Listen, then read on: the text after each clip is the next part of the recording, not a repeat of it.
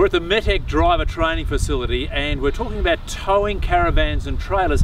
Alan Peach is with us today. Alan, I want to ask you about braking systems, particularly for caravans, but also for heavier camper trailers. What sort of braking system is typical and is the best in your advice? Right, the modern braking is the electric brakes. When we go back to when I first got a caravan, it was mechanical override or hydraulic override, and they're nowhere near as good as the electric brake.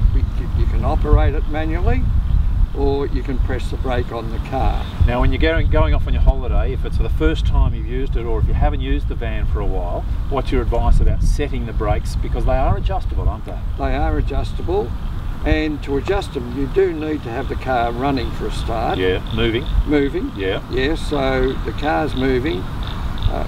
Just work the manual control to make sure that it's not grabbing. Yes. Or when you press it across, you still keep going. So it's not braking enough. You're feeling like you're having trouble pulling up the rig. Yeah. That's right. So it should be just right, feel like it's pulling up evenly as your vehicle normally does. Yes.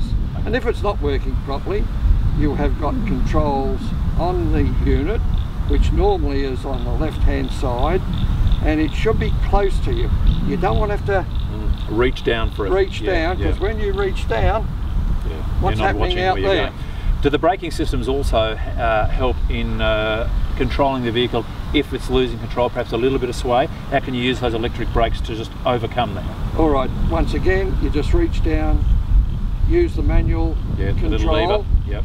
And that helps to stop the van. You're not braking the car, all you are is braking the caravan. Yeah, fantastic. So by braking the caravan, it helps to eliminate that sway.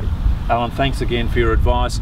Join us again for another in the series of safe four-wheel driving and towing.